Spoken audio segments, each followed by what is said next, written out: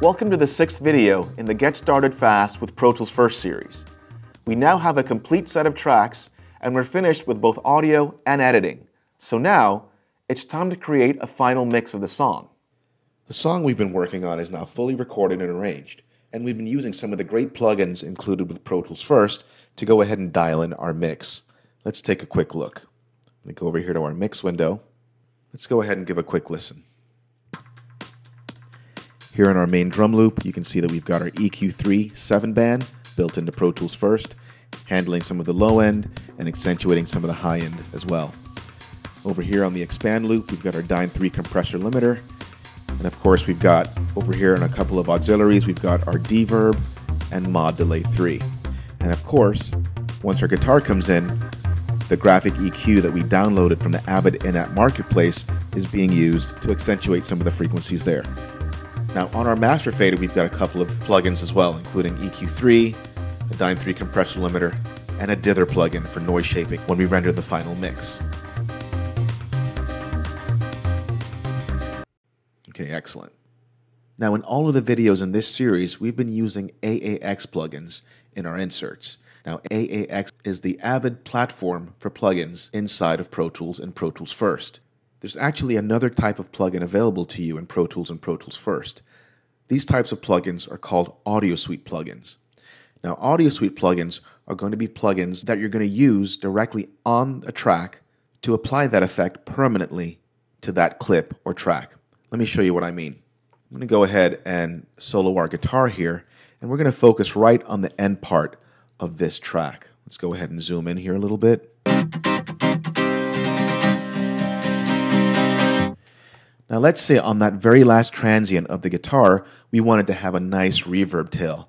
Now of course we could actually go in and we can automate that. I showed you how you could automate different parameters in the last video, but let's go ahead and use our Audiosuite plugins to go ahead and apply that reverb effect directly to that piece of audio.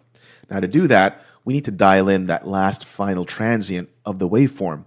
To do that, let's go ahead and use another tool here in Pro Tools First called Tab to Transient. Now, Tab to Transient does exactly what it sounds like. It allows me to use the Tab key on my keyboard to find the next transient of a piece of audio in a clip. Let me show you what I mean. I'm going to go ahead, make sure Tab to Transient selected, and I'm just going to go right here, zoom in a little bit to our clip, and I'm going to use Tab to Transient to find that very last transient of this clip. And there it is. So what I'm going to go ahead and do right now, I'm going to go ahead and use the B key for break to go ahead and split that audio into two pieces. So now I've got two separate clips right here. Now this last clip is a transient that I want to go ahead and use my Audiosuite plugins to effect. Let's go ahead and quickly listen to it. So now we've got our clip selected. Let's go ahead and navigate our mouse right up here to the Audiosuite plugin, and you can see here are the Audiosuite plugins available to us. We're going to go ahead and select the reverb. That's Deverb built right into Pro Tools First. And let's go ahead and bring the gain up, and we'll go ahead and we'll dial it back on the mix so we have a mixture of the dry and the wet signal. Let's say about 34% wet. And let's go ahead and use a nice, big, large church reverb with a pretty big decay. Now we can actually preview what that's going to sound like before we apply it by just navigating our mouse right down to the bottom left-hand side of the plugin and use our plugin processing button right here. Let's go ahead and give it a listen. Perfect. Now that's exactly what I want to do for that clip, so I'm now going to go ahead and hit the render button. And you can see here that the audio is now processed with the reverb already there. So I can actually go ahead and take the plugin away. Let's go ahead and hit play on the clip, and let's give it a quick listen. Excellent. And now just to dial it in a little bit more, let's go ahead and add a fade to the end of that tail for the reverb. To do that, I'm just going to navigate my mouse right to the top right-hand side of the clip, click on my mouse, and I can go ahead and drag a fade right over on the clip. Now I'm in grid mode, so it's actually going to adhere to the grid. Let's go ahead and put it in slip mode and try it again. And now we can quickly dial in the kind of fade we need for the end of the clip. There we go. Now we've got our track pretty much mixed and ready to go. What we need to do right now is go ahead and render it or bounce it. Now, of course, we've gone ahead and saved our session, and we're going to make sure that nothing is either in mute or solo mode, and we also want to make sure that nothing is in record enable mode. Once we've got that ready to go, to render our track, we can simply navigate right up to our File menu and select Export. Now we're going to go ahead and export the entire audio mix, so we're going to select that, and our Export Audio Mix window is going to come up. Now here, you're going to be able to choose your mixdown source, and typically that's going to be your stereo output 1 and 2. Now you can see here that you have the ability to choose either a WAV or an AIFF file. Typically, you're going to want to bounce down to a WAV file. Now the format, normally we're going to choose interleaved. Interleaved basically means stereo. We also have multiple mono and mono summed available if we need to bounce anything in those formats. Now for our bit depth and sample rate, we're going to want to make that CD quality, so we're going to leave that at 16-bit 44 1 kilohertz. Of course, in Pro Tools First, you have the ability to export your mix at higher bit depths and sample rates if you choose to do so. But let's go ahead and make this CD quality, so we're going to leave that at 16-bit and 44.1 kilohertz. Now, of course, we're going to want to go ahead and name our track, so let's go ahead and name it right here.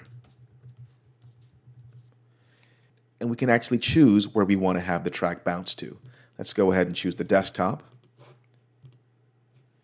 Now once I click the export button, Pro Tools First is going to go ahead and export that audio file as a stereo 2-track file in real time. Now if I want to go ahead and do it faster than real time, I simply need to click the offline button, and Pro Tools First will now render that track faster than real time. So it'll actually take this song, which is just a couple of minutes long, but it's going to render it as a file in just a couple of seconds. Let me show you what I mean. I'm going to go ahead and click Export, and in just a couple of seconds, you see that Pro Tools First has now bounced that song, and that file is now available on my desktop. So here's our full song, fully rendered from Pro Tools First. We can go ahead and click on it and preview it.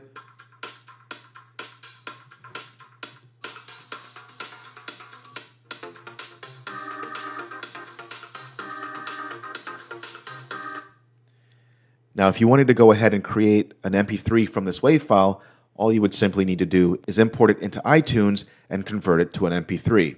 Once it's converted to an MP3, you now have the ability to upload it to all of your social media, including SoundCloud, YouTube, or whatever social media you prefer.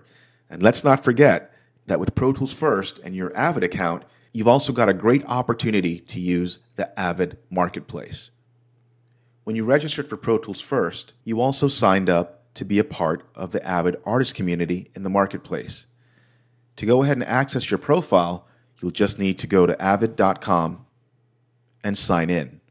Once you sign in, you'll be in your account section.